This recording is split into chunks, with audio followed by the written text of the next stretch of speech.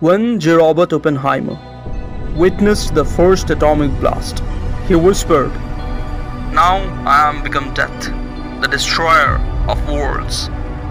But behind those words hid something far darker, a demon, not of fire, but of thoughts, a mind powerful enough to split the atom, and with it, humanity's innocence. Oppenheimer's demon isn't a creature from myth.